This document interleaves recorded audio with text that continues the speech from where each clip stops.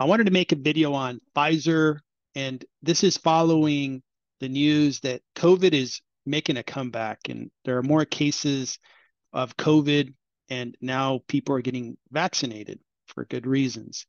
And that led me to think, well, I think the vaccine sales are going to be a positive revenue line for Pfizer, as well as positive on profit and positive on free cash flow.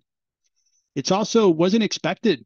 So I think this is going to be a bump to the overall performance of Pfizer's Q3 and their Q4 of FY 2023. So I thought I'd update my analysis on Pfizer and determine if it's a good buy, hold, or sell at this time. I do videos and analyze companies that I invest in. And in some cases, I'm not an investor. In this case, I am an investor in Pfizer. I own a pretty good number of shares. I've been accumulating shares for a couple of years and really believe that Pfizer is a good company to own. I'm going to do some analysis and share that with you. I'm also going to share my process that I use as I invest in companies.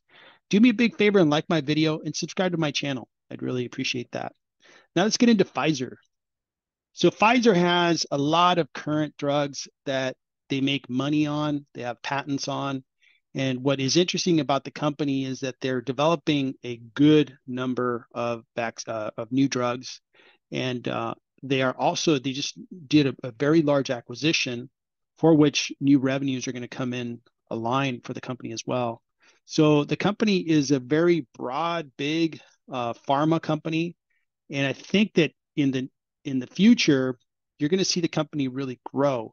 That's one of the reasons that I like the company is that they're just not staying put in this industry. You have to keep, creating new drugs, discovering new drugs in order to be viable, be relevant, and grow.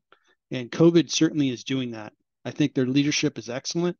And it really shows in the fact that they developed a vaccine in very, very fast order. They were able to create a vaccine and just really sell a lot of that vaccine. Those sales resulted in a lot of cash ending up on their balance sheet, and they're using that cash for acquisitions. I follow a process as I look at a company to invest in. I first want to know, do I want to be a part owner in that company and be a fractional owner of a company? Do I like the industry? Do I think the management team is doing well? Is debt under control and less than 3 times EBITDA? I want a discount on the stock. And that will lead me to a decision of buying, holding, or selling. I'm going to use that scorecard as I look at Pfizer and determine whether I want to buy additional shares, sell my shares, or just hold. What can be a 2023 upside surprise is that people are getting vaccinated for COVID, and a pretty good number of them. A report that I read was that they're expecting about 24% of the people in the US to get vaccinated, and that's a lot of people. I'm going to guesstimate that's around 80 to 90 million people that would get vaccinated. That would be shared with Moderna, who also has a vaccine.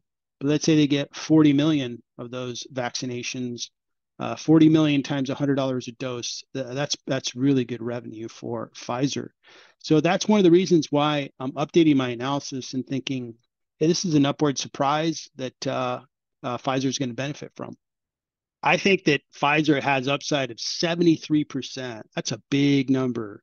And what I mean by that is that I believe the stock, if you look at their free cash flows as well as their earnings per share that they currently have, the stock, I think, is going to run up to $63 a share if it is fairly priced in the future. And currently, the stock market will sell you shares at $36 per share. So there's a lot of upside in Pfizer. I use 2 methods. I discount the free cash flows the company is going to produce, and I use the cash flows that I estimate the company is going to have in the next 4 years, and then use a terminal value after that. And I also use earnings per share, and I did tick up the earnings per share from the original the forecast that I used roughly about a month and a half ago. And the reason for it was I expect the COVID vaccine sales to really bump up that number. The return on invested capital that Pfizer has had is 12%. That's excellent. That's beating the S&P average, and that's really good for a pharmaceutical company. If you would have measured that a year ago, it would be higher than 12%, but the revenues have come down. after they had those boom COVID years where they sold a lot of vaccines. So overall, just a really attractive upside proposition on this stock. Looking at the stock over the last 5 years, the stock really ran up, in the post-COVID years when they developed that vaccine, which was excellent. They generated a ton of free cash in these years. I forgot the number, but it was a lot of additional free cash flows. And obviously, it was a pandemic that comes around every 100 years. So they were not going to keep that type of revenue stream going. But what has been surprising is just the downward path that this stock's taken. Again, they have a great balance sheet, well below 3x EBITDA. In fact, they have a lot of cash on the balance sheet. And they pay a nice dividend. It's getting near 5%. For the year to date, it's down 34%. Now, most healthcare stocks are down, which has been kind of a surprise for me, but healthcare stocks have been down in 2023. But there's just too much value here for me to ignore. So I continue to accumulate stocks for Pfizer, because just this proposition here, where there is just a very good upside in the stock that is going to be there. I look at the company, it's well operated. They have new products coming in line. They have a big acquisition that's going to start generating revenue. And now we have COVID vaccine sales. There's a lot of good things that are going to drive up revenue. I think the next couple of earnings reports are going to be surprising to the upside. And I think they're going to drive the stock upward through the remainder of 2023.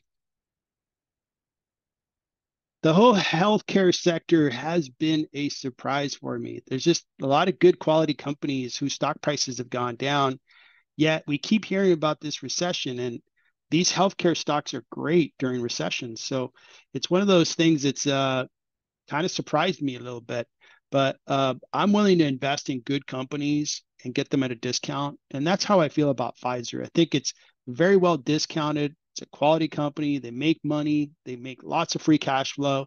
And I think they're going to be growing their top line going forward. So I'm going to accumulate additional shares of Pfizer going forward. I appreciate you watching the video. I hope you found it interesting. Please leave me your comments. What do you think of Pfizer? And what do you think about the healthcare sector? Would love to hear your thoughts on that. Do me a favor and like my video and subscribe to my channel. Good luck investing in 2023.